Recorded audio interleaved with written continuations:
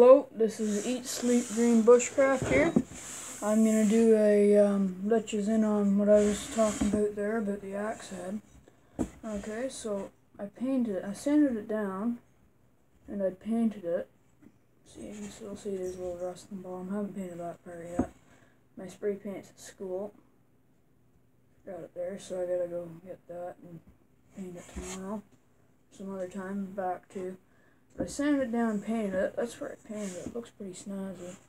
Did a pretty shitty tape job on it though. I did sand the stuff off the blade part or whatever you'd call that, the head. Oh, I don't think that's the head. I can't remember the blade. We'll just call it blade for now. And make that look a shinier. I think I'm gonna try and sharpen it. Some sticky stuff there. Not sure what that's on. But yeah, I'm gonna try and sharpen it. And there was a handle on it. It was broke, so I pounded it out. It took me about probably a full day, and I didn't really know how to do it.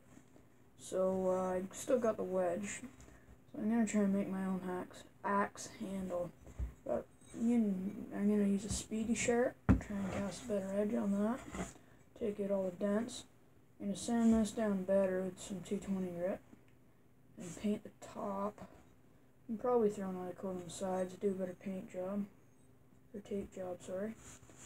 And I saw these things on YouTube. You carve an axe handle out of a log.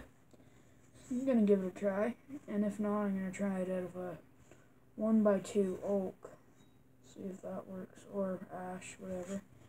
But I think I can just chop down an ash tree and make that. And yeah, so I'll keep you posted on what gets done here.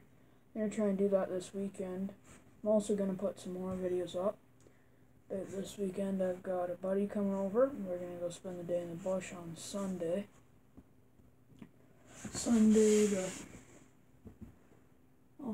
guess the 1st. And, so, yeah, do some, winter camping maybe.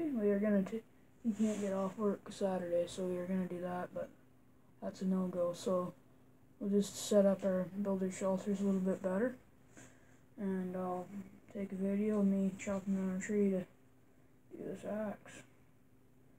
And yeah, and then I think I'll throw some knife reviews up here in a little while. And I gotta buy some more survival gear before my big bug out, but other than that, that's about all. Well, bushcraft, whatever. Thanks for watching. Please like, subscribe. I've changed the channel since last time.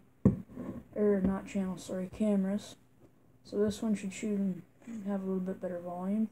I also changed my spots because I can't put my tablet on the camera bipod. But thanks for watching. Please like, subscribe, and share. Thank you very much.